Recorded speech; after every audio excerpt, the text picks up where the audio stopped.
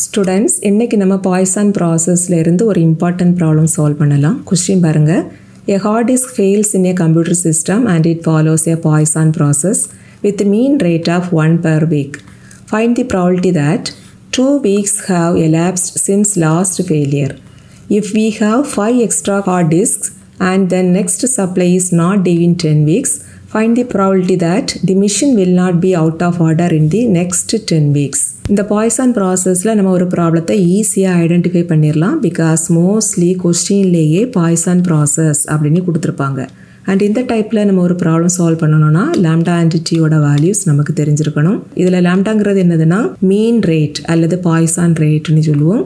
T அப்படிங்கிறது அந்த time period. And இந்த கொஸ்டினில் ஃபஸ்ட்டாக என்ன கொடுத்துருக்காங்கன்னா ஒரு கம்ப்யூட்டர் சிஸ்டமில் உள்ள ஹார்ட் டிஸ்க் ஃபெயிலியர் வந்துட்டு follow Poisson process with mean rate 1 per வீக்னு கொடுத்துருக்காங்க. தட் இஸ் ஒரு கம்ப்யூட்டர் சிஸ்டமில் ஆவரேஜாக ஒரு வாரத்தில் ஒரு ஹார்ட் டிஸ்க் ஃபெயில் ஆகுது அப்படின்னு கொடுத்துருக்காங்க. தட் இஸ் இங்கே ஆவரேஜ் ரேட், அதுதான் நம்ம மீன் ரேட்னு சொல்லுவோம். இந்த மீன் ரேட்டு தான் இங்கே 1 per வீக்னு கொடுத்துருக்காங்க.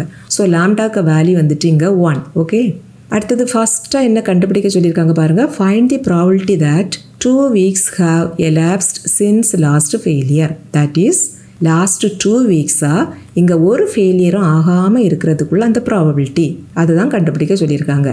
லாஸ்ட் 2 weeksஆக ஒரு ஃபெயிலியரும் ஆகக்கூடாது அப்படின்னா என்ன மீனிங்னா இந்த 2 weeksல இந்த கம்ப்யூட்டர் சிஸ்டமில் ஒரு ஹார்ட் டிஸ்க் ஃபெயிலியரும் இருந்திருக்கக்கூடாது. ஸோ ஃபஸ்ட்டு சப்டிவிஷனில் நம்ம என்ன கண்டுபிடிக்கணும்னா probability of no failure in 2 weeks period இதை தான் கண்டுபிடிக்கணும்.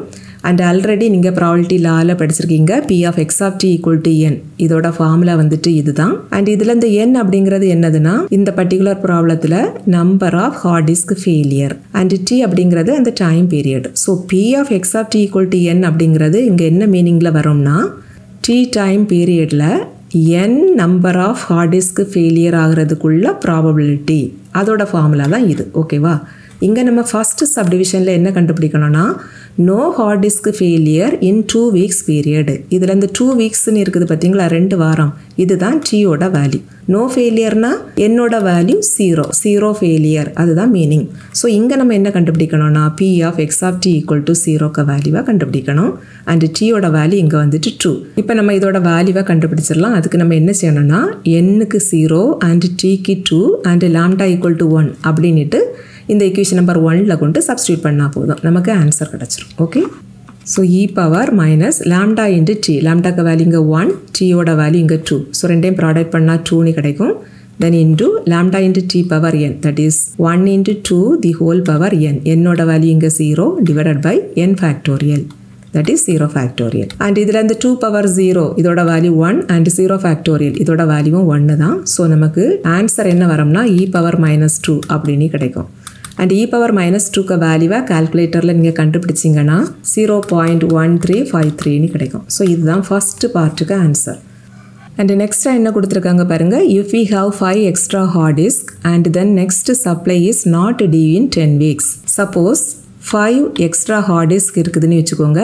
நெக்ஸ்ட் சப்ளை வந்துட்டு அடுத்த 10 weeksக்கு இங்கே இல்லை.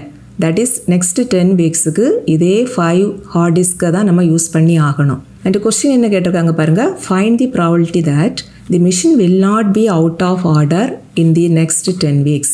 தட் இஸ் நெக்ஸ்ட் 10 weeksக்கு இந்த மிஷின் வந்துட்டு will not be out of ஆர்டராக இருக்கிறதுக்குள்ள probability என்ன. தட் இஸ் இந்த மிஷின் வந்துட்டு ப்ராப்ளம் ஆகாமல் இருக்கணும் நெக்ஸ்ட் 10 weeksக்கும். அதுக்குண்டான ப்ராபபிலிட்டியாக கேட்டிருக்கு. சப்போஸ் அந்த மிஷினில் ப்ராப்ளம் ஆகுது அப்படின்னா என்ன அர்த்தம், அந்த மிஷினில் உள்ள ஹார்ட் டிஸ்க் ஃபெயிலியர் ஆகுது அதுதான் மீனிங். சப்போஸ் இங்கே இருக்கக்கூடிய இந்த 5 ஹார்ட் டிஸ்க்கும் ப்ராப்ளம் ஆகி அடிஷ்னலாக இந்த 5ஓட அதிகமான ஹார்ட் டிஸ்க் தேவைப்படுறப்ப மட்டும்தான் என்ன ஆகும், நம்மள்கிட்ட சஃபிஷியன்ட் ஹார்ட் டிஸ்க் இல்லாததுனால கம்ப்யூட்டர் ஒர்க் ஆகாமல் இருக்கும். That is out of order ஆகும். ஓகேவா, ஸோ இங்கே மிஷின் ப்ராப்ளம் ஆகாமல் இருக்கணும் அப்படின்னாக்க இந்த 5 ஹார்ட் டிஸ்க்கு கூடுதலான ஹார்ட் டிஸ்க் நமக்கு தேவைப்படாமல் இருக்கணும். தட் இஸ் அந்த நம்பர் ஆஃப் ஹார்ட் டிஸ்க் என்னோட வேல்யூ எப்படி இருக்கணும், less than or equal to 5 இருக்கணும். 5 இருந்துக்கலாம் அல்லது 5ஓட லெஸ்ஸாக இருந்துக்கலாம். பட் அதோட அதிகமான தேவை வர நேரம் மட்டும்தான் கம்ப்யூட்டர் அவுட் ஆஃப் ஆர்டர் ஆகுறதுக்கு சான்ஸ் இருக்குது. ஸோ செகண்ட் சப்டிவிஷனில் நம்ம என்ன கண்டுபிடிக்க போகிறோம்னா probability of the hard disk will not be out of order in the next 10 weeks. That is P of x of t is less than or equal to 5. இதை தான் நம்ம இப்போ கண்டுபிடிக்கணும். இப்போ இதில் x of t value 5 or less than 5 இருக்கணும் அப்படின்னா x of t values எதெல்லாம் இருக்கலாம்னா 0 இருக்கலாம், 1 இருக்கலாம், 2 இருக்கலாம், அப்படியே up to 5 வரைக்கும் இருந்துக்கலாம். That is probability of x of t equal to 0, then plus p of x of t equal to 1, then plus p of x of t equal to 2, plus p of x of t equal to 3, plus p of x of t equal to 4, plus p of x of t equal to 5. And p of x of t equal to n. இதோட formula என்ன வரும்னா e power minus lambda t into lambda t power n by n factorial. And இங்கே கொஸ்டினில் லாம்டாக்கு value 1 அப்படின்னு கொடுத்துருந்தாங்க. So நம்ம lambda இருக்கிற பிளேஸ்லலாம் 1 அப்படின்னு சப்ஸ்டியூட் பண்ணிடலாம். அண்ட் இந்த செகண்ட் சப்டிவிஷனில் டீயோட வேல்யூ வந்துட்டு 10 தான். ஸோ லாம்டா அண்ட் டீயோட வேல்யூவை இந்த ஃபார்முலாவில் கொண்டு சப்ஸ்டியூட் பண்ணணும்னா நமக்கு இதோட வேல்யூ என்ன வரும்னா e power minus lambda into D, that is 1 into 10. So நமக்கு e பவர் மைனஸ் 10 கிடைக்கும். தென் into lambda into D power n, that is 10 power n divided by n factorial. இப்போ இதில் இந்த p of x of t equal to 0 கண்டுபிடிக்கிறதுக்கு என்ன செய்யணும்னா இந்த ஃபங்க்ஷனில் n இருக்கிற பிளேஸ்லலாம் 0 அப்படின்னு சப்ஸ்டியூட் பண்ணணும். So which is equal to e power minus 10 into 10 power 0 by 0 factorial அப்படின்னு கிடைக்கும். தென் ப்ளஸ் அடுத்தது p of x of t equal to 1 கண்டுபிடிக்கிறதுக்கு n-க்கு பதிலாக 1 அப்படின்னு இந்த ஃபங்க்ஷனில் சப்ஸ்டியூட் பண்ணால் போதும். அப்போ என்ன கிடைக்கும்னா e power minus 10 into 10 power 1 by 1 ஃபேக்டோரியல்னு கிடைக்கும். அடுத்தது இந்த p of x of t equal to 2 கண்டுபிடிக்கிறதுக்கு n-க்கு பதிலாக 2 அப்படின்னு சப்ஸ்டியூட் பண்ணணும். ஸோ நமக்கு e power minus 10 into 10 power 2 by 2 ஃபேக்டோரியல்னு கிடைக்கும்.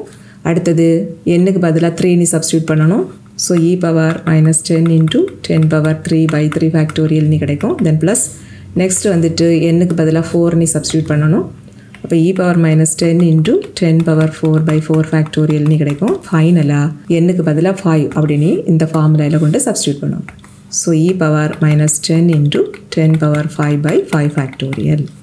இப்போ இதில் பாருங்கள் எல்லா டேர்ம்லேயுமே e பவர் மைனஸ் 10 வந்துட்டு காமனாக இருக்குது. ஸோ இந்த e பவர் மைனஸ் 10 நம்ம காமனாக அவுட் சைடில் எடுத்துடலாம். ஸோ இங்கே ரிமைனிங் டேர்ம் ஃபஸ்ட்டு டேர்மில் வந்துட்டு இவ்வளவும் இருக்கும். இதில் 10 பவர் 0னா 1 தான், 0 ஃபேக்டோரியல்னால் அதுவும் 1 தான், 1 பை 1னா 1 தான். ஸோ இங்கே ரிமைனிங் டேர்ம் 1 இருக்கும். ப்ளஸ் இங்கே வந்துட்டு ரிமைனிங் டேர்ம் இவ்வளவும் இருக்கும். தட் இஸ் நியூமரேட்டரில் 10 பவர் 1 இருக்கும். 10 பவர் 1னா 10 தான், டினாமினேட்டர் 1 ஃபேக்டோரியல், அதோட வேல்யூ 1. ஸோ நமக்கு சிம்பிளி 10ன்னு கிடைக்கும். தென் ப்ளஸ் தேர்டு டேர்மில் இவ்வளோ வேல்யூ இருக்கும். தட் இஸ் 10 ஸ்கொயர் பை 2 ஃபேக்டோரியல்னு இருக்கும். 10 ஸ்கொயர்னா 100, தட் இஸ் 2 0 சப்ஸ்டியூட் பண்ணிடணும், divided by 2 factorial. Then plus அடுத்த டேர்மில் ரிமைனிங் இவ்வளோ வேல்யூவும் இருக்கும். That is 10 power 3 by 3 factorial இருக்கும். 10 பவர் 3 எப்படி எழுதணும்னா 1 போட்டுட்டு 3 0 போட்டணும், ஓகேவா, டிவைடட் பை 3 ஃபேக்டோரியல். ப்ளஸ் அடுத்த டேர்மில் e பவர் மைனஸ் 10 அவுட் சைடில் எடுத்ததுக்கப்புறம் இவ்வளோ டேர்ம் இருக்கும். தட் இஸ் 10 பவர் 4 வரும். ஸோ 1 சப்ஸ்டியூட் பண்ணிவிட்டு 4 0 போட்டுறணும், divided by 4 factorial. Plus last டேர்மில் இவ்வளோ வேல்யூஸும் ரிமைனிங் இருக்கும். தட் இஸ் 10 பவர் 5, அது எழுதுறதுக்கு 1 போட்டுட்டு 5 0 சப்ஸ்டியூட் பண்ணிடணும், டிவைடட் பை 5 ஃபேக்டோரியல்.